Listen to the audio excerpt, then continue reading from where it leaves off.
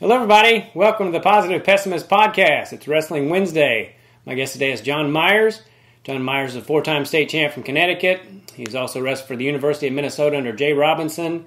He's the head coach at Poway High School in Poway, California. He is also going to be in the Flow film coming up with Stephen Neal. Stephen Neal is a world champion wrestler. He is also a Super Bowl champion for the Patriots. We met a few years ago at the U.S. Open. Great dude. We got along really well, and I'm looking forward to talking to him, so let's bring him in. What's going on, man? Great to see you. Great to see you. I saw the trailer for the Flow film. It looks awesome. Yeah, that it's amazing, and just the story that'll come out, just really how we kept everything going, and with the help of our community and Stephen Neal is incredible. You'll love the story, and it just goes to show you what you can do if you really want something done. You'll find the resources and you'll get it done. How do you know Stephen? Stephen's from San Diego. Okay. He lives in Poway. His son is in our program, so his son is a freshman on our freshman wrestling team. He's a wrestling fan. He loves wrestling, so he wants to be around it all the time. So, it's pretty amazing to have that resource right down the road from you. Yeah. How does your team look this year? We're looking pretty tough. We have we've got a really good team. We're solid from, I'd say, 108 through 160, 170. And then we've got some tough kids up top as well. So we had seven All-Americans out at Fargo. Wow. So most of those kids are back. I think 6 of them we have on the team now. Been training hard, the whole summer, and we'll see. What would you point to for being the reason you guys are able to be so consistently good every single year? Because Poway's been good for a long time. Yeah, I wish there was some kind of a magic pill or something like that, but it's honestly hard freaking work. I'm literally here at the school 7 days a week. I have 6 or 7 coaches that are amazing that do the same thing.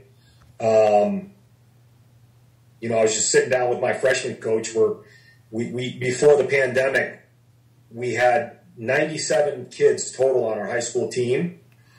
And, they don't just show up. So he's getting ready for his freshman meeting, and it's, talking to the football coaches. He's a PE teacher, so we're constantly, I'm going down to the PE classes and during my free periods, and I'm saying, that kid right there, I'll watch these kids do tumbling or soccer, and go talk to that kid. He looks like a 220-pounder. And we had probably 30, before the pandemic, 30 or 35 freshman football players who had never wrestled before. And wrestling is a sport where there's not a lot of access to it for kids like there is football, basketball, soccer. So you have to go and you have to make them want to try it first. Yeah. So that's work. And then all the way down to the kids who are in 3rd, 4th, 5th, 6th grade. And it's constantly trying to improve things on a yearly basis. We get to the end of the year and we're like, okay, what can we do better to make this program more solid? And we hired a new coach, one of my best friends from out east. I've been trying to get him out here for 10 to 12 years, and he finally decided to move out, and he's probably one of the top kids club coaches in the country, and we hired him full-time to come out here. And so that was another piece of the puzzle that we've been trying to figure out. It's just constantly trying to tweak it and make things better. It's a lot of work. It's a lot of, during that pandemic, I was waking up in the middle of the night sometimes, what if they do this? What if they stop us from doing this? And I told people it's not just plan A and B. I was like trying to come up with plan A, B, C, and D. So if A and B got shut down, we're on to C and D. We switched facilities 3 or 4 different times, and during that pandemic, and just making sure that these kids have a place no matter what happens to train. So it's stressful, hard work for sure. Yeah. Plus, you guys have great community support, right? Like the parents are really into it and everything. We do. Our parents are fantastic, and even on that line, I think we do a good job from all of our coaches and our board, our foundation board, of keeping them involved, trying to keep the communication going with those parents. I just had a meeting, once a week. I meet with one of the heads of our foundation and our kids club coach. They were just down in my office after we have a PE class that we have practice in, and right after that I met with them and just going over, how can we communicate to these parents better about what's going in practice, since right now they're not allowed in practice because of the COVID. So constantly trying to keep them involved so they feel important and they feel like they're part of the program. Doing, we do beach outings and try to get the team as a whole to do fun outings together. So, yeah, we're very fortunate. We're very fortunate to be here in Poway. And our administrators, they back us 100%, and they love what we're doing, and they're telling us constantly, you guys are doing a great job. Keep up the good work. How can we help you? So that helps as well. But I think that comes from, if we weren't doing good things, we probably wouldn't have that support. So it's kind of, it's a circle. You have to do the hard work and make sure, number one, that the kids are getting it done in the classroom. That's the biggest thing. All the teachers here, they know, and the administrators, they know that when I'm walking the halls in between classes or whenever, if they have somebody in their class who's a wrestler, they're supposed to stop me. I tell them that. Please stop me. Let me know if these kids are doing well, if they're not doing well. I can fix it if they're not doing well. If they're doing well, I want to be able to, I always announce it to our team and say, hey, teacher talked to me today about Johnny, said he's doing awesome. He brought his grades up to an A. So I'm constantly letting those teachers know that we want to be that beacon on campus for behavior, academics, socially as well. And if that's taken care of like it is, then I think, the administrators want to back you and they want to help you. Yeah. Have you been able to keep that CIF streak going? That the last coach, Wayne, what did he win, 35 in a row?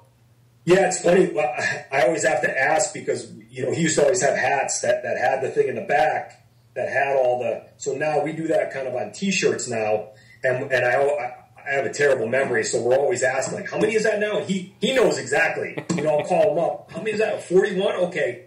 Yeah, it's we had a CIF Division II tournament last year. That was we didn't have a state tournament, and that was in the spring. And we ended up winning that. We did not have a Masters tournament, which is all of San Diego. We ended up winning that. Although our training was a little bit different from everybody else, I went from January on, probably December on. We went all freestyle and Greco during the high school season. We weren't even training folk style. We were training right through that. That was kind of one of my plans, was thinking, they're probably not going to have a state tournament, so let's get ready for the World Team Trials, Fargo, all those things. So we kind of got a jump on a lot of people because of the pandemic, I think, and that's one of the things I told my kids and parents. I said, when this thing came down, I said, we're going to turn this into a positive. We're going to get better.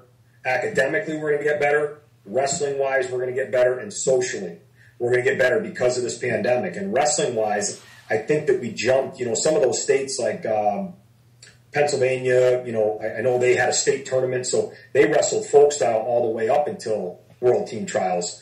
We were able to go from January all the way up until, July, all freestyle and Greco. I was taking a chance because at any time they could have said, hey, we're having a state tournament. I just kind of took the chance that, we're probably not. So,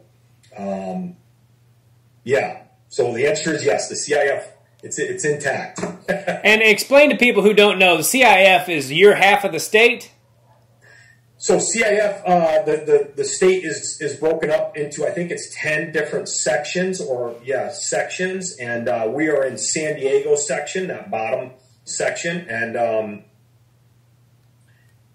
In order to qualify for the state championships, you go through some sections go through league first. You have to place that. We just go CIF. So San Diego is broken up into 4 sections. So Division 1, 2, 3, and 4 by size. And there's about 16 teams in each of those divisions, 1, 2, 3, and 4.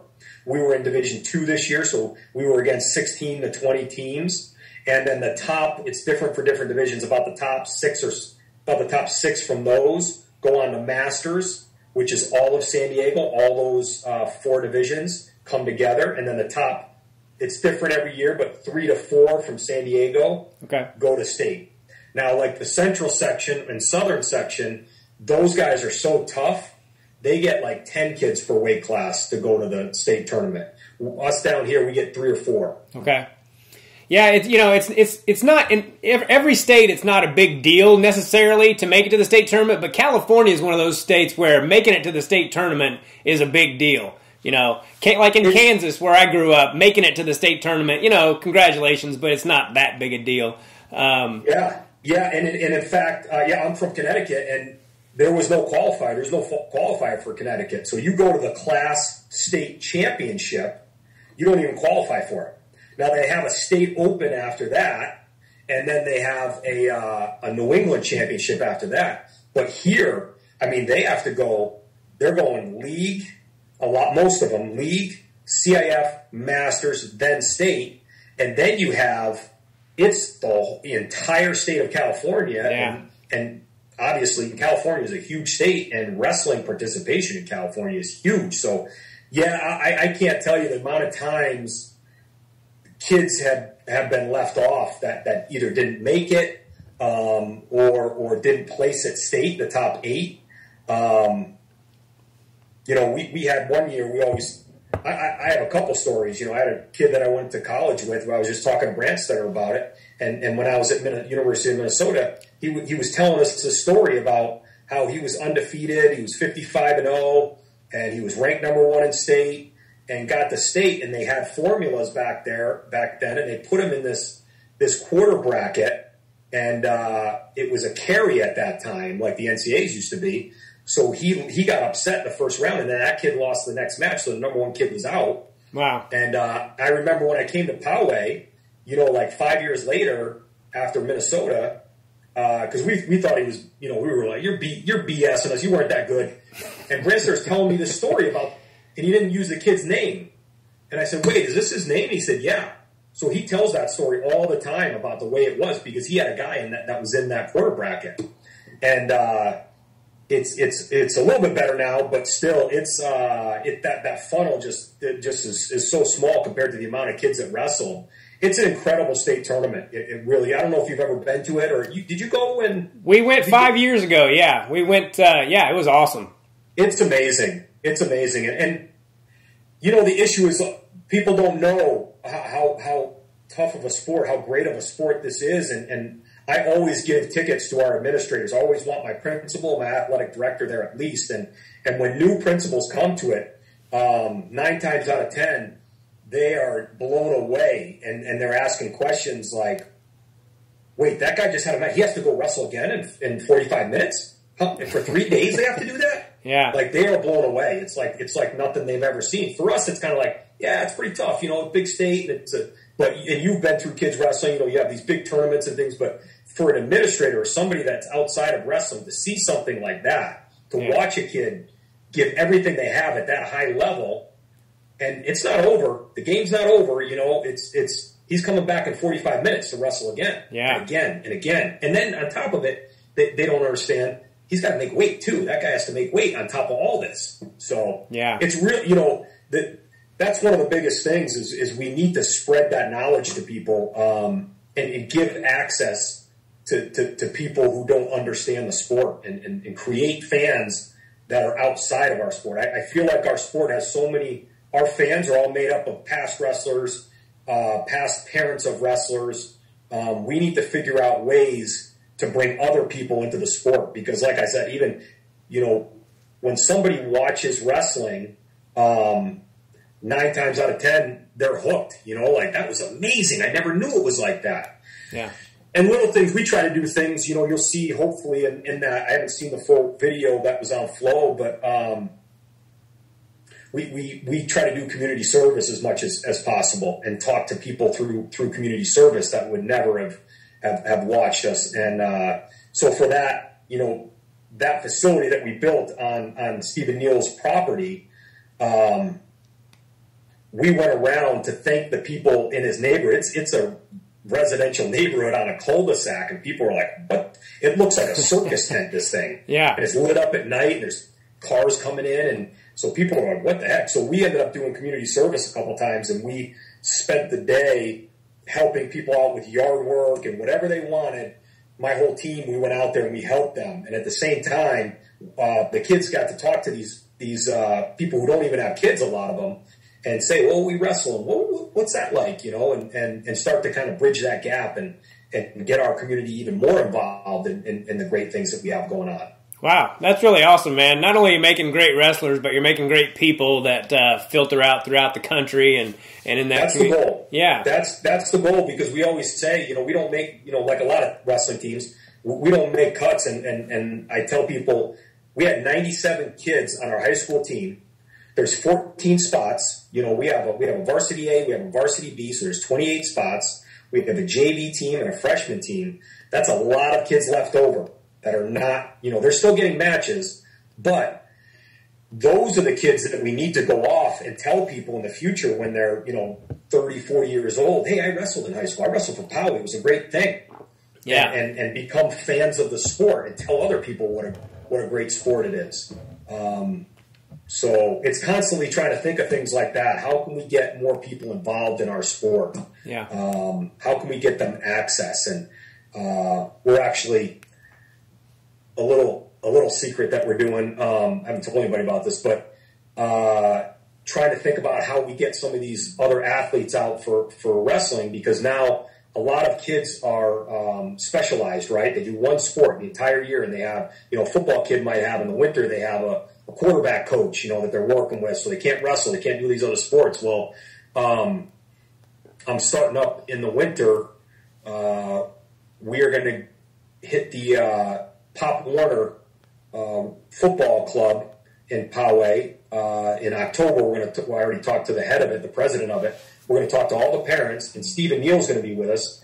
Stephen Neal's going to run in our small wrestling room. He's going to run wrestling/football practices.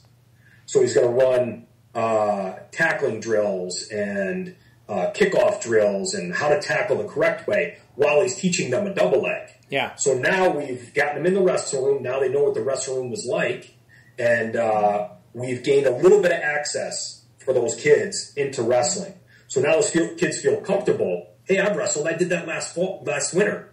So now the next year we hook them a little bit, and just always trying to do things like that to get kids involved where we might miss those kids. Yeah. You know? And whereas soccer and baseball, and it's everywhere for those kids. It's everywhere, especially in Southern California. You have, you know, any time of the year you can play baseball. So it's really difficult, but if you work at it, you're constantly trying to come up with ideas, and you throw something at the wall, see if it works. So we're going to try that this winter, and then because a lot of times it's tough getting a kid in 9th grade nowadays in wrestling, because you know, kids are wrestling at a younger age at a higher level nowadays, and to kind of even the playing field with them, we have to try to get those kids in at least 5th or 6th grade now, you know. Yeah, I'm always shocked when I hear about somebody that started as a freshman, and then they do well, and I'm like, man, you're a freak athlete to be able to do well right off out of the gate, because wrestling is a sport that really helps to start a little bit earlier. Are you still able to wrestle with the guys? Oh man, I got out there I think last week with it, you know, the years. I tell people as I get older, the weight classes go lower and lower that I'm allowed to wrestle with. So, you know, 10, 15 years ago, I was wrestling with the heavyweights, the 220-pounders, and now I'm like, is that kid, is he cutting for 108? I don't know if I can go with that guy, you know. I better make sure he's at 108. Yeah. I'll grab a kid once in a while, but yeah, it's tough for me to move now. I've never had really too bad of injuries. I've never had any surgeries or anything like that. but my knees are starting to bother me a lot. I work out every day. I do about 60 to 90 minutes of cardio on the Aerodyne and on the rowing machines that we have. I do that religiously. Yeah, the wrestling's tough for me, and it takes everything to just kind of show moves to the kids. But so I can't imagine trying to grab one of these kids. And on top of it, we got some kids that they're not going to be nice to me. They're probably trying to take my head off, you know. So yeah. I got to be careful who I go with. How old were you when you started wrestling? I was 5. My father was a coach and kids club coach, and so I was really in the room at like 3 years old. I was running around in there, and then 5 years old, I had my first tournament actually. Okay. Yeah. Yeah, I'm really hoping that my boy wants to wrestle. Right now, he's really into me body slamming him on the bed and all that stuff, and just trying to make it fun, and make it part of his life. make it constant. Like, hey, that what I just did to you, that was a double leg. And who to watch flow with him. This is Jordan Burroughs. He has the best double leg in the world. So that's what I just showed you. Okay. Make it constant with him. Yeah. Okay. Awesome. You were a 4-time state champ in Connecticut, and then you ended up wrestling for the University of Minnesota. What was that like? Minnesota was interesting. So I came from a small state. I was 4-time class state champion there, and it was a small state. So I'd say I was kind of the big fish in a small pond. I went outside and I wrestled every year in our. What was Fargo then? It was in northern Iowa. I wrestled every year there. I did all the freestyle and Greco. I wrestled in South America in the Pan Ams in high school. But it was a new experience going to the University of Minnesota. And it was tough. It was very tough. Being in a room when I wasn't the best, where I had to struggle all the time. And not to say that I didn't work hard, but it kind of mentally it messed with me a little bit. The fact that I can remember thinking to myself, I am working as hard as I possibly can right now, and I'm not getting the results to beat certain guys. And that really messed with me there. The experience as a whole, it was wonderful. I wouldn't trade it for anything. The experience that I received working with some of the greatest coaches in the world and being around great wrestlers was amazing. But I definitely didn't reach the goals that I wanted to collegiately, and maybe it's a way out for me, but I have to think in the back of my mind, maybe if I did reach those goals, maybe I wouldn't be where I am right now doing the things that I am. If I hadn't have struggled so much and hadn't have reached my goals, would I really be teaching high school and coaching kids wrestling and coaching high school wrestling the way that I am with the passion that I am? I don't know, so I try to be grateful for those experiences that I had there, and try to learn from them. But it's on my mind constantly, just like the guys that I'd have to imagine there's not many guys who leave the sport, the collegiate sport, and say I'm satisfied. It's probably minimal, because even I think about it, even those guys that took second in the NCAAs. Those guys are saying, like, I didn't win it. You know? My roommate was ranked second in the country his senior year, was an All-American his junior year, and to this day, every day, he thinks about it. He was in one of those carry tournaments, and he lost first round, and the guy didn't carry him. And he thinks about it every day, he told me. Yeah. Great experience at Minnesota, great coaches. Jay Robinson was fun to be around. Learned a lot from him. As a kid, 18 years old, listening to the wisdom that he had, I probably didn't listen the way that I should have. And now I hear myself, as I was coaching, even at a younger age, I hear myself thinking things, and I was like, I should have listened to Jay. He was saying the same exact thing. What an idiot. So yeah, it was fun. It kind of stinks as you get older. You realize things, and then your body won't cooperate, and you're like, damn it. Yeah, and that brings up another thing. I talk to my kids all the time about regret, right? And I tell them that you don't understand it now because kids, they live in the present. They live for now.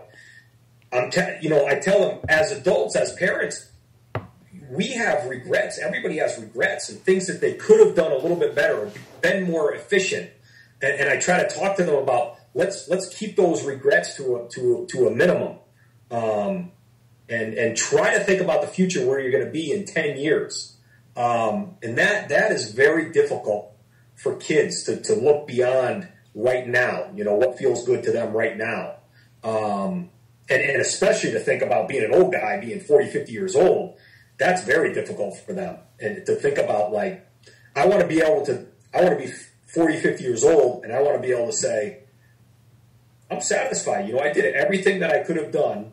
And I feel good about that. Yeah. About everything in your life. So that's a big lesson for kids for sure. Yeah, it's rare to come across a wrestler that's satisfied with what they did. They always think they could have done more, and very few people. Like I wanted to be a state champion, and I did, and I still look back on it and like, why did you beat so and so by 3 points? You should have been pinning those guys. That kind of thing. Who was on your team at Minnesota that people would recognize? Who were some of the studs? Dave Zuniga was there. He beat one of the Brands brothers in the Big Tens. He was second in the NCAAs.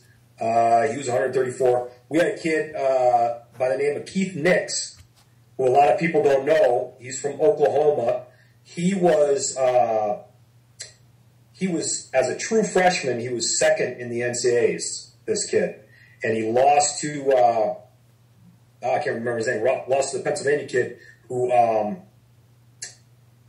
East Stroudsburg kid who was a two-time NCAA champ. Lost him in the finals. Was it Jack Kuvo? And he ended up getting Kuvo. He lost to Jack Kuvo, okay. And he ended up getting hurt after that, and didn't wrestle again. We had all the Short brothers from Minnesota.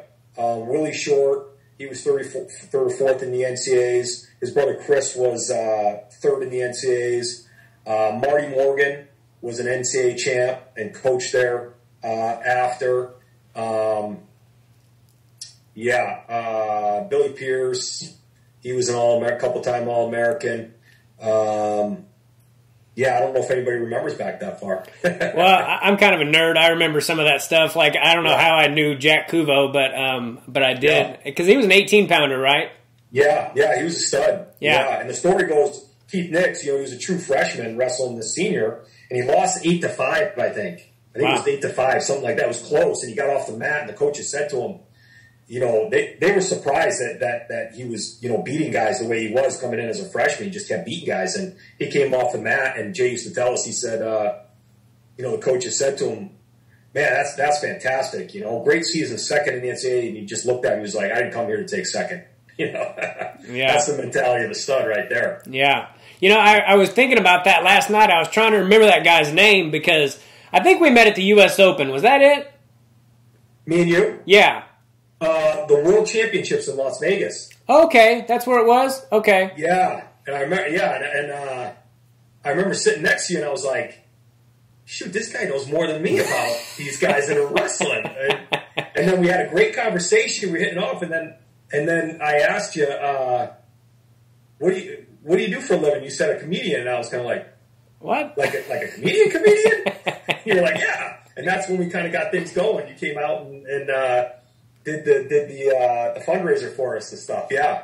Because you told me that you wrestled Kerry Colat, and I remember asking, was he the best guy you wrestled? And you were like, well, actually, there was a guy named Keith Nix that ended up not, he got hurt or whatever. Yeah. Well, the thing is, I always tell people, like, my claim to fame, I lost to a lot of really good guys, Kevin Cross and Colat and Steiner and all these guys. Some of those guys I didn't get the chance to wrestle them very long. But Keith Nix, I wrestled him, through practices and a lot of workouts. And he is I can't think of anybody else that I've wrestled or practiced with that was better than that kid. Just, I don't even know what it was about him. He wasn't super tough. You watch Kolot and he's grinding and this kid was just so slick and so good. And he never got to really reach his potential. Like I said, he was second as a true freshman. And the following year, he didn't wrestle the first half of the season. He was suspended from the team, and he came back the second half, and he was in the Big Ten finals. Somebody who he had beaten really bad before from Northwestern, and he tore his ACL, and he just never returned after that. And that kid that he had beaten before, that kid who was beating in that match, he ended up winning the NCAAs that year at 118. Oh wow! He would have been a multiple-time NCAA champ, and he's the best I've ever wrestled. I think, yeah. Yeah, wrestling is full of stories like that, and I love hearing them. Like, there's this guy that they're always talking about. I talk to Ark City, Kansas all the time. I try to, and they're always talking about this guy, Eddie Boyer, and I bring up all these studs, and they're like, yeah, Eddie Boyer was actually the guy that, I guess he beat John Smith, and, he's just one of those guys that people don't know, but I'm like, that guy was, something special. What do you remember about that match with Kolot?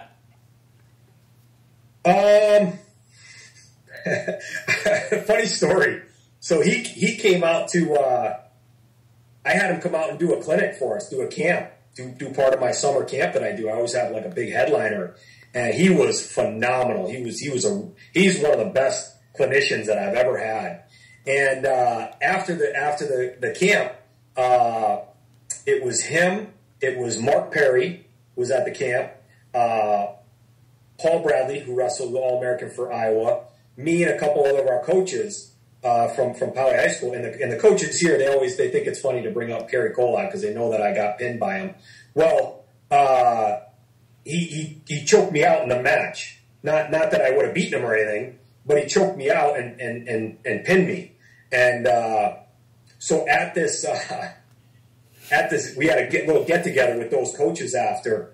And we were talking about, wrestling, and I don't want to bring any of that stuff up. I don't want to, and one of my coaches thought he was funny, and he's like, yeah, tell us about the Big Tens. He was at Penn State that year. It was his freshman year. It was my senior year. Tell us about the Big Tens your freshman year. He's like, oh, well, got a couple pins, and then, this happened, and the guy kept egging him on to find out about the first match. I wrestled him first. And finally was like, yeah, that guy, I pinned him, and I was like, well, that was me. And he was like, oh, that was you? And he kind of giggles and goes on to the next guy, so. Yeah. Strong, super strong, just as you'd imagine, very tough to score on. I use him as an example a lot. I follow a lot of the technique that he does, and there are a lot of guys out there that you watch wrestle, and they can do things that kids can't do. So as a high school coach, to be able to look at Kerry Kolot, he had some things like his rubber knee and things like that, but for the most part, his position is so solid. And for young kids, I talk to dads, they ask me, what can I work on with my son? What can I show him? Well, how about position? Just work on great position and stance and motion and keeping your chest by your thigh when you're in that stance at all time. Keeping a hand on the mat when you guys are apart. Those little things. On bottom, we do a rock drill with kids where the guy's trying to pull them out of position from bottom, and they're trying to stay solid down there.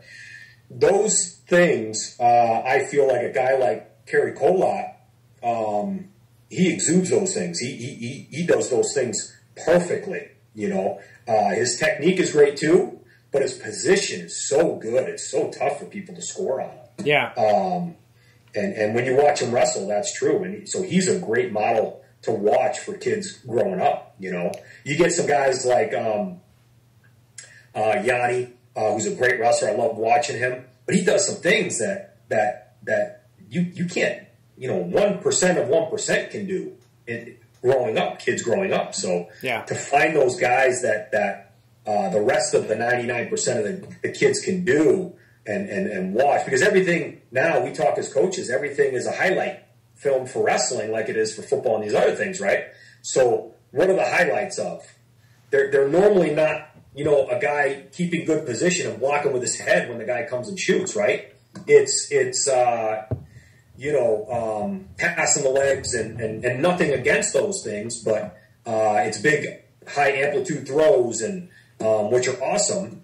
But so kids want to emulate that. Kids want to watch those things. So it's these guys like Yanni and some of those guys that are doing really cool stuff. Whereas most of the kids, I feel, they need just basic wrestling, basic wrestling. I tell my coaches, my kids club coaches all the time, we talk about it, and I say, wrestling is easy. Wrestling is simple. It's just teaching basic stuff. Don't do too much. If a kid can stay in a stance for 6 minutes and block with his head and not let a guy in, that other guy's going to have a really tough time scoring. Yeah. And that's going to raise your level of your percentage of wins also. So, as far as guys like that, Kerry Colbot, I love watching him and just the way that he wrestles. He teaches now, and great thing is he's at the Naval Academy right now. We have 3 Poway wrestlers there wrestling, so they're loving it over there at the Naval Academy. Yeah, I remember you telling me about wrestling Colat, and correct me if I'm wrong, but you guys went into the second period and it was 0-0, right? 0-0, yes. And I remember, you're telling me the story, and after you told me the story, I go, yeah, but have you ever thought about the fact that you wrestled Kerry Colat for 3 minutes and he didn't take you down? I was like, to me, that's awesome. And you're like, yeah. Because I was probably running from him and stalling. I don't think I was trying to score either. And it ended in the second period. So yeah. Did he choke you out with that front headlock he had? Yeah. So if I remember correctly, I shot on him, and he got a front headlock on me, and I started coming up. I was going to come up from it and try to, while he had the front headlock, I was thinking high crotch, and I started coming up, and I remember thinking to myself, this is getting tight. This is getting really tight. Yeah. And then I got pinned and kind of got up. I was still ready to wrestle, and the referee was kind of like, you're done, son. It's over. Oh, okay. Went up in the stands and asked what happened. He got pinned. Okay. So you have a fair amount of guys that make that jump to not just college but Division I. What do you tell them to what's it take to transition from being a good high school wrestler to a successful college wrestler? That's a really good question. At the Division I wrestling level, it takes more than hard work, right, to be successful as far as the wins and losses go. It takes some of that freak athleticism too, like you're talking about. It takes really good coaches at that level as well. And what I mean by that is not just the guys that know technique and can spit that out. It also takes coaches to know what makes you tick, to motivate you. It takes coaches or other people to really get in your head. And I wish I had some of the things that I have now. We just hired, I hired this year Wrestling Mindset to come into our program and work with our kids on their mindset as well. It takes great coaches to do that too. I was a guy that used to get nervous before every match, no matter who I was wrestling, and nobody really explained to me like how to get over that. And I'll never forget, I had an assistant coach at Minnesota, and I tell my guys, I remember warming up for a tournament and him telling me, what's the matter? And I said, I'm nervous. And he looked at me like I was crazy. He said, what are you nervous for? And I was like, you never got nervous before your matches. And this was a high level wrestler. He goes, no. And he's like, just go out there and let it fly. Whatever happens, happens. And to me, that was the most bizarre thing because nobody ever taught me, now what I'm learning as a coach, I've learned that, I tell my kids, when I grew up, and this is nobody's fault but my own, the way that I thought, there was one person. It was John Meyers, the wrestler, and John Meyers, the person outside of wrestling. It was all connected. And so if I lost, I wasn't a good person. I let my dad down. I let my family down. I let my teammates down. I let my coach down. I let all my community. I let all these people down. And so it bothered me psychologically too. So then I have the weight of all that on me when I'm wrestling. Whereas, then I started, when I got out, I started hearing all these really good wrestlers talking about, well, wrestling doesn't define me. It has nothing to do with this other person that I am. And I didn't grow up that way. Yeah. And so now, I'm giving my guys that training, and kids at the Division I level, their coaches need to be on that same page to kind of free them up, free their mind up, so that they're not worried about what their parents are thinking or what their coach is going to think if they lose. And then and then something simple as, hey, just go out and wrestle, or just go out and score points. Because if you told me that in high school or college, I would probably say, you know what, shut up. That's not what it's about. I got to win this match, Or go have fun. I used to say, I'd be like, oh, good one. Go have fun. Good one. Yeah. But now the things that I've learned as a coach, and through, we have this company that we brought in, Wrestling Mindset, we're doing training on a weekly basis on these things. So our kids are hearing it over and over again. And not only are they hearing go have fun, they're learning how to do it. Yeah. They're learning how to practice it in practice, how to practice it in warm-ups and those things. So if a kid goes into Division I with all of that, they're going to be successful. And then it's, what is successful? I never placed in the NCAAs, but I consider myself successful in college because I went through that program for 5 years, and I came out of it with all the knowledge to help other people. So then you have to kind of rate your success, And I think we do a good job preparing the kids here as far as the work ethic. And now we're hitting that mindset part of it too. So I think they're pretty well prepared for that part of it. I think a lot of kids who are kind of a singleton at some schools, you get these great wrestlers that go to they have their one guy on their high school team.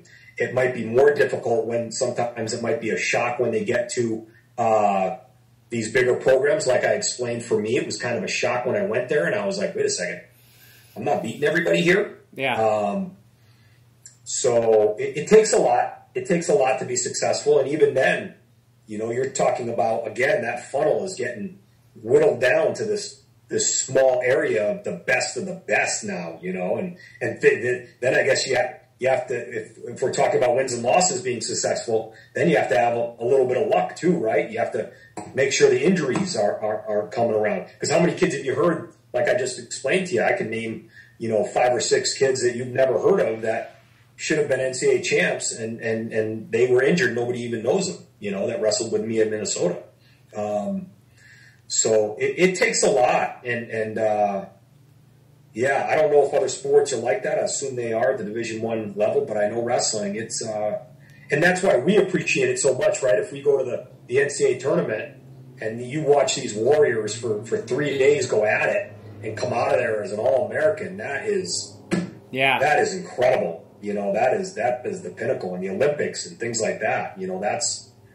That's incredible. Yeah. And there are different levels too, like you'll get some guy that's a stud in Division I, and then, they might be in the top 5 or 6 or 10 and on the senior level, it's just such a, do you think that's why people get tired in matches, is because of the mental thing? Because obviously you work harder in practice than you do in a match, and you can get through that whole thing without dying. But then sometimes in a wrestling match, like I remember sometimes just, I don't know if it was mental or what, but I wouldn't get tired at all in some matches. And then other matches, like in my state finals match, I thought I was going to die, Yeah. It's the last match of the year. I should have been... How can that be in 6 minutes, right? Yeah. And after you've been wrestling all year, Yeah, it could be different for different kids, but going through this program that we're going through now, we talk about our warm-ups. We did a lesson the other day. It's like taking classes with this guy, Mindset Mike, and we talked about, think about your top performances that you've had in the last year, and your worst performances, and talk about, think about your fatigue that you got maybe in one of those matches. Okay, let's go back and let's talk about your warm-up. Let's talk about your level of excitement for maybe you need to change the way that you warm up. Maybe you need to change the music that's getting you so fired up emotionally. Maybe you need to come down a little bit. Maybe you need to bring it up a little bit. And those are things we never did, right? We never did that in high school. We never talked. It was just like, get tough. You better be in shape. It was wrestle smart. Well, what does that mean? Yeah. What does it mean, get tough? What does that mean? And I've done it myself. How do we get tough? So you have to go back and you have to train how to be tough. So I tell my wrestlers, we ran this hill called Northcrest the other day. It's an incredible hill that we ran, and we did 4 or 5 of those. And I tell the kids before we go out, here's what we're doing. This is a chance to get tougher right now. I'm putting you on the clock right now. You can't get away from this, okay? You can't hide in the corner and pretend like you're wrestling hard. You can't get on top of a guy and try to ride him so you can rest. I'm going to time you. We're going to know. This is a chance for you to get tougher right now. Embrace this, Whereas I don't know that I had a lot of that. Jay Robinson did a really good job of talking. He talked a lot about, coming from that Iowa mentality, fear of fatigue, right? And he would just tell us, he would say, his famous line was, you're going to get tired. Embrace that right now. You're supposed to get tired. Yeah. So let yourself get there on a daily basis. And then understand that feeling. Understand that feeling of tiredness. And love that. Love that tiredness.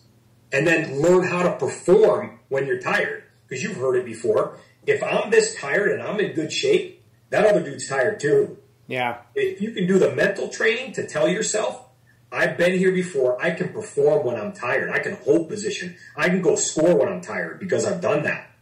Whereas, for me anyway, it was panic mode. As soon as I started getting tired, I'm like, oh, shoot, here it comes. Yeah. I'm in trouble now. And now, like we talked about, those other things are entering your head, and you can't wrestle like that. So yeah. It has to be training all the time, constant training. Yeah, I remember thinking, there's no way this guy's as tired as me. Yeah. It's true. You don't think they are, but they are. Yeah. That's why you see little things. We used to train it just like Iowa wrestlers, running back to the middle. Psychological. Get back to the middle before he does. And I watch these other guys. You can see these guys, the other guys that are coming back to the center slow, you can see them start to kind of think like, man, this guy's ready to go again. Yeah. Damn. Yeah. And that's why we do things, you hear Iowa wrestlers, and we do it in our room, where if you're wrestling somebody better than you and you're going a half hour, 45-minute go, if you get taken down, you get right back in his face. He takes you down again.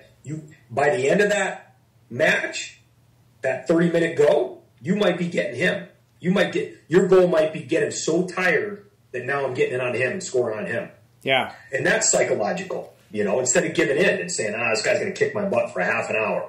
Yeah, you touched on that music thing. I remember getting all fired up one time my junior year, listening to music. It was like Metallica, and I just wanted to kill this guy. Yeah. And then as soon as I took my headphones off, all of a sudden, it was weird. Like, all of a sudden, I just got exhausted within no time. And I ended up losing that match. And after that, I never listened to music again before a match because I was like, that's like fake. That's fake fired up, Yeah. because you're not going to have that music in your ears when you get on the mat. Yes. And that's good that you assessed it and figured it out. A lot of kids don't figure that out. They'll go into the match and say, I just did crappy because of something else. I'm not good enough. Instead of thinking to themselves and assessing and saying, what went wrong? Why was I so tired? Yeah. And again, I've given into it. You have to train that mental mindset constantly. You have to train it constantly. And one thing I'm not afraid of, we have our own strength and conditioning coach. We hired a guy. He's full-time strength and conditioning coach. We have something for everybody. I hired this mindset guy. I can put the kids through it, and I can tell them these things. But if you don't know how to do it, don't be afraid as a coach. Go hire somebody. And that's what I did. I'm going to hire an expert. I wrestled a lot of Greco-Roman when I was younger. I went overseas and wrestled while I was in college. And I could teach it. I could teach Greco-Roman right now, and I do a little bit. but I want my kids to be at the world level. We sent a kid this year on the world team for Greco-Roman. But what I did was I didn't say, what a lot of coaches do, we're not going to do Greco-Roman because you don't need that. We're going to focus on folk style because they don't know how to teach it. Or B, try to teach it myself, all of it myself, and just teach them basics. I went out and hired a guy. So right now we have a guy that was third in the world championships from Belarus. They just moved to Poway. I have his 2 sons are here now going to Poway. He's my Greco-Roman coach now. Nice. I'm not going to pretend like I know Greco-Roman like the highest level guys. I can watch it and I can teach it. I'm going to get the best guy in. And that's what I would implore coaches, if you can, hire somebody to do the freestyle, hire somebody to do the Greco, or ask somebody to come in. Hey, can you come in and show this? I think our egos and our pride get in the way too much. And even for the mindset thing, myself, I just said, I can teach that stuff. I can tell. I'm a coach. I know how to tell these guys to be tough, and how to warm up and all these things. But the things that I'm learning are amazing. And this guy's an expert that's doing it. So if you want the best for your kids, get the best. And I'm not saying you have to spend all kinds of money, People around say, they call me, ask me what, I'll help you. But reach out to people. As coaches, we have to do that. I see too many coaches, at least around here, not coaching or telling their kids, we're not going to wrestle freestyle Greco. You don't need that. When in reality, they know. And these are the guys that are, save Olympic wrestling. Well, teach your kids freestyle. Get them somewhere where they can learn it. Yeah, yeah. What is the hardest part about coaching for you? Oh, man. If you could point to one thing. You can imagine our program is so big with the kids wrestling. We probably have about 200, 250 kids in our whole program wrestling all year long. The hardest part for me, I'd say 2 things. My organization, which comes down to probably my willing to delegate things. I've been told I want everything done correctly, and maybe that's not the right way to do it. It's correct in my mind, but I have, sometimes I have to let things go and take it off my plate so I can do other things. So probably delegating the way that I should. And then the other part of it is the fundraising. I have these aspirations and these dreams. My president, when he came in, he was a former wrestler for me. He was second in our state, and he became a famous jockey. I don't know if you met him, Mick Ruiz. He's the guy that owns the scaffolding company that put together that beautiful dome. Okay. When I became the head coach, he came in at the same time. I brought him in. I said, hey, I need you to be my president. And I gave him this list. I kind of went like this to him. I said, hey, I've got these 20 things. This is my dream list. Don't laugh at me, okay? I'm going to show you this, and just I want to show this to you. I don't want to show anybody else. And he looked at it, and one of them at the time was to become an Olympic regional training center, to become the first high school that is an Olympic regional training center in the United States. That had been a dream for me. And previously, when I came up with the idea, other people were like, how are you going to do that? You don't even have guys coming in or anything like that. Well, he looked at everything, and he said, we can do all this. And I'll tell you how to do it, how, on a business standpoint, but we have to raise the money. Yeah. So I have these dreams, I want to make wrestling free for every kid.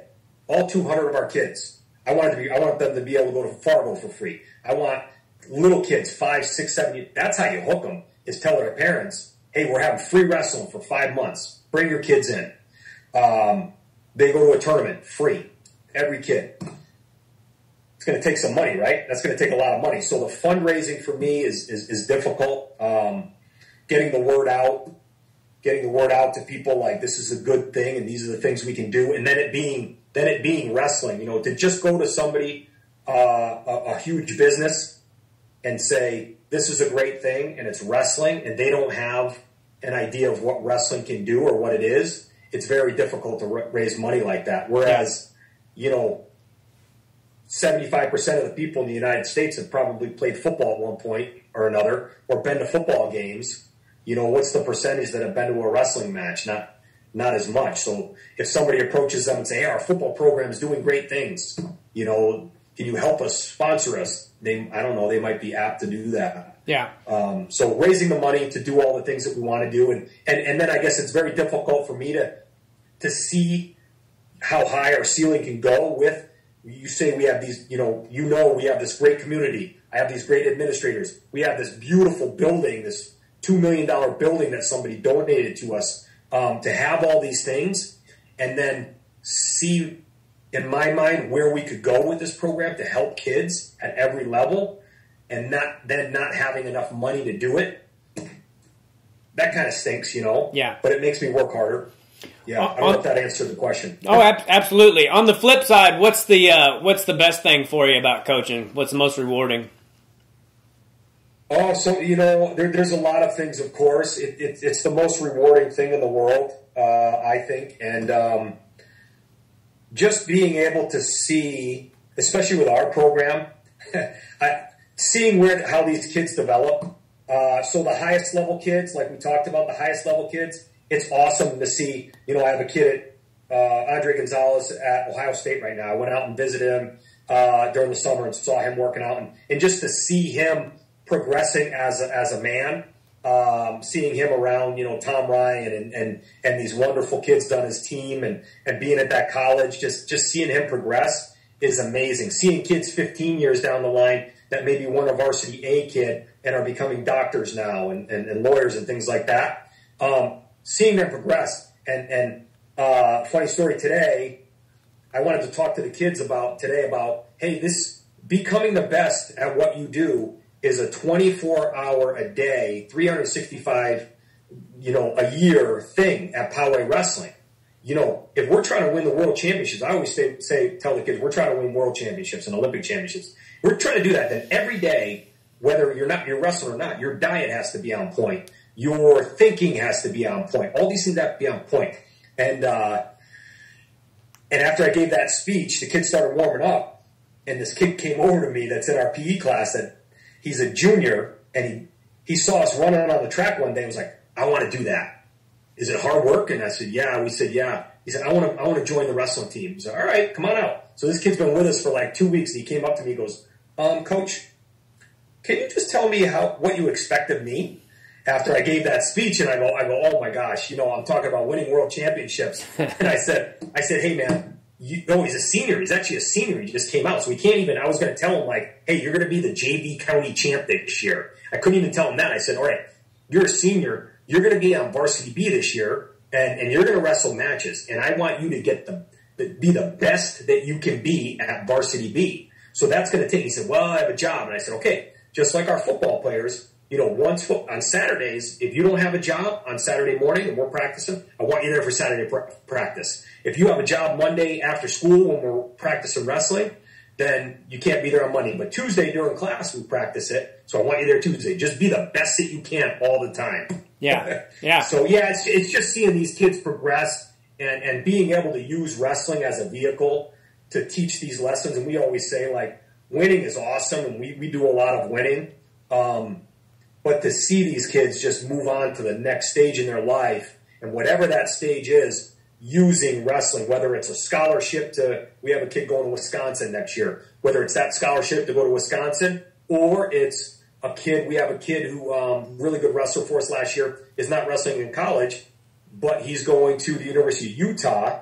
He's going into the nursing program, which is really prestigious, and using those lessons of hard work in the classroom.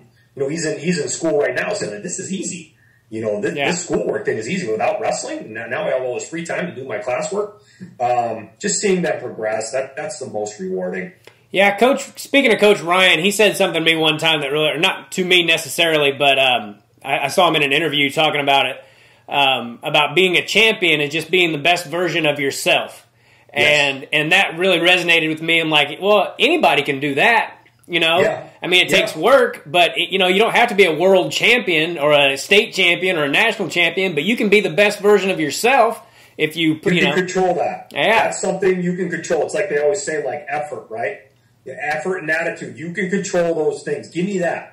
Give me the best and give me positive thinking all the time. Yeah. You can control all those things for sure. And yeah, Tom Ryan, he has so many nuggets and just words of wisdom. I could listen to that guy all day. Yeah. And that's the reason why my guy is there. I actually sought him out. My kid was double Fargo champ and everything, but I called Tom Ryan up and I said, hey, Coach, I've got a guy that I think you'll really like, and to be honest, I want him around you. You know, he's such a good dude. Yeah. Yeah. Be the landlord of your own mind and all that stuff. You know? Yes. Yeah. He's got all kinds of stuff like that.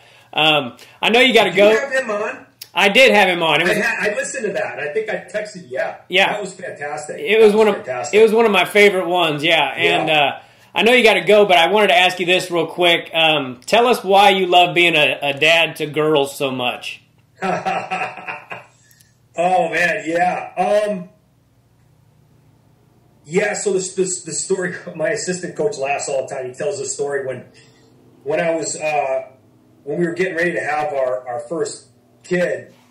I had the baby. I don't know if I told you the story. Yeah, the baby room. I had it all set up, and I convinced my wife, although she didn't like it, it was going to be these big heads of famous Russian wrestlers. So it was going to be like Fedzayev and Karelin, you know, all these scary dudes, you know, looking down at my baby. I was like, I'm going to create this atmosphere, this nest in there, and that's what he's going to look at first, and then we're going to watch the films. And I think to myself now, and maybe I would have done a better job of it, but I convinced myself that I maybe would not have separated, you know, Johnny Jr., the wrestler and the real person, and may have felt pressure myself to make sure that he shored up as a wrestler. And when I had my first daughter, I was amazed at the person it made me. So it made me attack things on a different angle. Instead, you know, when I'm as a wrestling coach, my wife always says I have this wrestling voice, and I'm, you know, sometimes I have to, you know, get into it with kids and really, you know, with my daughters that never worked. They would laugh at me when I would give them that wrestling voice or that coaching voice, and I had to kind of use my head a little bit, you know, and get them to do the things that they were supposed to a different way. And on top of that, as they got into they're very high level dancers, as they got into dance, the greatest thing for me was to be able to enjoy dance without trying to be a coach. And I know that coach, you know, father-son coaching tandems, it's worked out for a lot of people. But to be able to do the things as a parent for dance, like getting them to the right coach, and then just watch as a parent, was amazing, and it still is. And it's a freedom. It's really a freedom, because I always tell people the first time I've been back to the NCAAs was the last one they had when it was in Pittsburgh. Okay. I've never really been able to sit in the stands except for like the World Championships. A couple times I've been able to sit in the stands and be a fan of wrestling. So it's very high stress when I'm watching wrestling and when we're competing in wrestling. To be able to have my daughters do something where I can just kind of sit there, and it can be stressful, but not coach them, has been amazing. Yeah. Yeah, it's been incredible. Yeah, it's a freedom. It's been a freedom for me. And on the other side of it, I've never been involved in any of the arts before. I've just been I grew up on wrestling. That's it. You know, this struggle is, and to listen to my daughters talk about, you know, they do competition sometimes. It's like, don't you want to beat that girl? Don't you want to beat her in the competition? And why are you cheering for them? Why are you happy for her? And my daughter's like, no, I think that's awesome that they won. You know, that's fantastic. She's worked so hard, and, you know, see that side of the artistic level of it has been amazing for me, and kind of balances me and calms me a little bit, you know? Yeah. Dude, So, all of my friends are like that. A lot of my friends have daughters, and they're like, "Dude, you got to have a daughter. It's you can't explain it until you have one." Yeah. And it's the same thing with having a boy, as far as like, you know, there's all these things that you hear people say when they have a kid before you have one, and then you have one, and all those cliches start to make sense to you. Yes. You know. Yes. 100%. So, yeah. And boys, you know, having a boy. I'm sure if I had a boy, I would have been right now. I'd be talking about, oh, it was an amazing trip. You know, the journey that I had with my son in wrestling was just incredible. You know, that I couldn't have had. Well, you can't have it with girls if they wrestled, but yeah, I'm sure it would have been different. I'd probably try to talk myself into that and say, but the artistic side of it, for me, having them do dance and having me know nothing about dance has been awesome. Yeah. And we always say, like, call your coach. Let's call up your coach right now, and we're going to ask them if you're supposed to or not. You know, whereas if it's wrestling, like, I know what you're supposed to do, and you're going to do it. You know? Yeah, absolutely. Oh, yeah. Well, I wish I had more time to talk to you, because I would love to talk to you about our world team. How freaking great is the USA Wrestling right now? Oh, it's incredible. It's incredible, and I know people talk about this all the time, but to be, you know, kids don't know how good they have it right now. To be able to watch live and watch, you know, have watch parties with your friends. You know, I know our team, all the kids get together at somebody's house and they watch these events. Number one, it's the greatest wrestling we've had in the United States right now. And number two, it's live and thrown at you. It's so accessible right now, that part of it.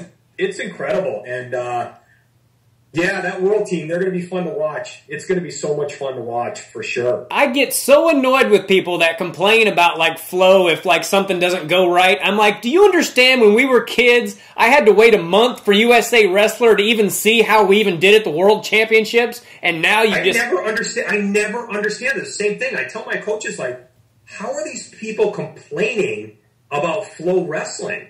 And maybe because they're the only show in town, but holy smokes, man! I don't want to tell my principal this, but I'm on Flow Wrestling 24 hours a day. I'm like, I got it on the side, you know, window. That thing is open and looking for new stuff and tracking the, you know, who's transferring. And I mean, it's incredible. Like you said, I mean, I can remember. I tell the kids on my team when the USA Wrestling magazine or Amateur Wrestling News used to come, I'd be in school. That would be like my Flow Wrestling. I'd be looking at that thing in class and. Yeah, what an incredible time to live in for wrestling, and it's just going to get better. And and I feel like maybe I just thought of this, but maybe being in the limelight. I don't know how they were before, but being in the limelight, these wrestlers have become kind of rock stars, and I feel like they are such good mentors for our young athletes to be able to look at, you know, even, you know, take Gable Stevenson for example.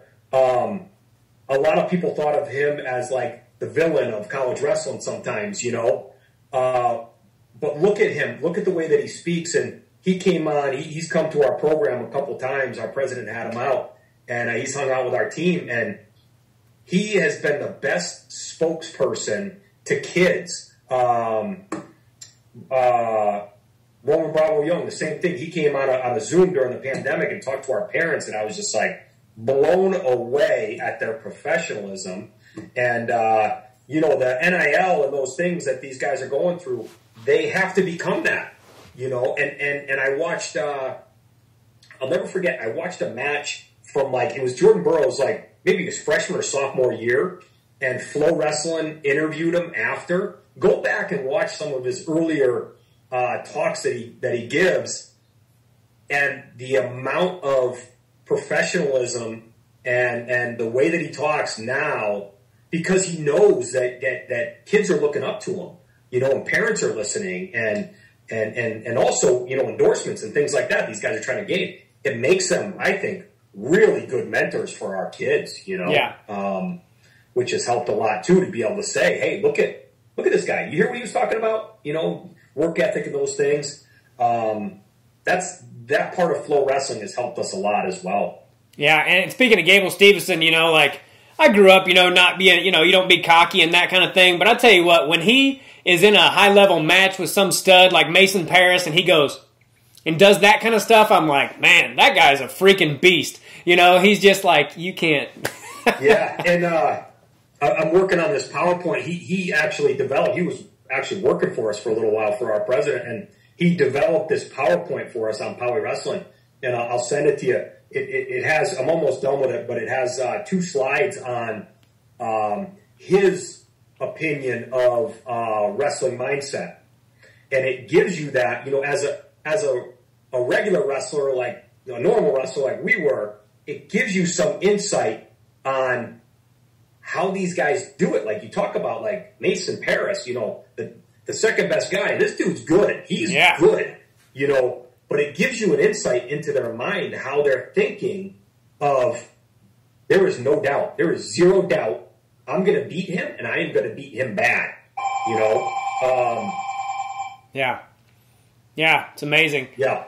Well, I'll let you go, dude. I know you got stuff to do, but is there anything you want to say before I let you get out of here? No, thanks for what you're doing, and I really appreciate it. And this is kind of part of the giving back that I talked about, that exposure. So you have, all this, but I'm telling other people, you have exposed wrestling to a whole nother group of comedians and people who listen to comedy. Your comedy is off the hook, so people know you because of that. Now when you throw a little bit of wrestling and how it affected you into that, you've affected another group of people, and maybe 5 or 6 people say, like, hey, let me check that out. Let me check what he was talking about. Let me see that. Let me go watch that. And that's what we have to do as a community. We have to start branching out and creating fans who have never wrestled before. Yeah. How we do it, I don't know. You're doing it, We have to be, as wrestlers, we have to be thinking about that all the time, because that is the ultimate goal. To show people what a great sport it is, Yeah, my best friend Kurt is a comedian, and he never really wrestled, but he's a total nerd about it. I mean, he came to my house for the NCAAs, and he flew here just to watch it, and we sat on my couch for 3 days and watched NCAAs, and he's got a computer, and he's got a spreadsheet, and knows the team score, and updates it the whole time. I'm like, that's what we need. That's what we need, and that reminds me of, like, Stephen Neal in his backyard. He had an NCAA watch party. He had 8 to 10 TVs going on at the same time. He had food for everybody. Everybody in his neighborhood was invited, so we had people there that were stopping by and watching this for the first time in a wonderful, like, tailgating atmosphere. How many times do we do things like that? How many times do people tailgate for things? How many times do our coaches do a fantasy wrestling league for college wrestling? How many times do we do that and draw people in? And yeah, exactly what you're talking about.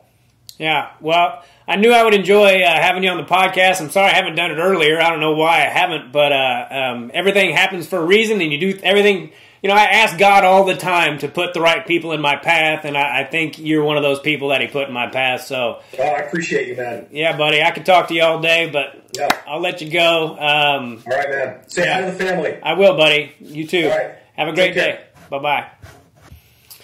All right, everybody. John Meyers. I love that dude. I don't know if I'm going to be able to. I don't know if I'm going to ever move into his area, but I would love for him to coach my boy someday. He's a great guy and great for the sport of wrestling. And I could talk to him all day. When we I thought it was the U.S. Open for some reason, but it was the World Championships. And that's the thing about wrestling too. Sometimes you just come across people that you could just talk to for hours, and he's one of those people. So I hope you guys enjoyed that as much as I did. Make sure you subscribe to the channel and share this with people. I would really appreciate it. And I believe that's it. Always go to Making It Happen, MACANItHappen.com. Help out little Bo Macon and his family. And that's it. If you're watching this and you have a young son or daughter and you want to get him into something, they got a lot of energy, get him into wrestling. It's the best sport in the world, at least in my opinion. And it also happens to be true. So God bless all of you. Thanks so much for listening, and take care. Bye. do us both a favor and click on that subscribe button.